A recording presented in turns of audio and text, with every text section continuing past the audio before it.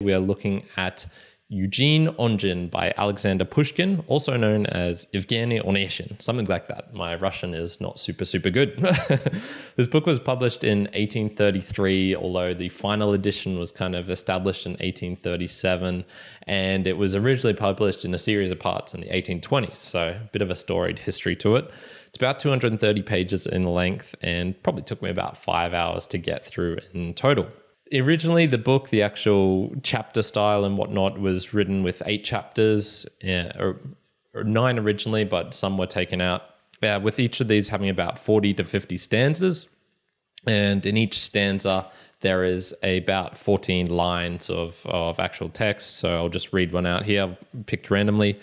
Meanwhile, Onegin's presentation at Madame Loren's country seat produced at large a great sensation and gave the neighbors quite a treat. So that's the kind of style of pattern that goes into.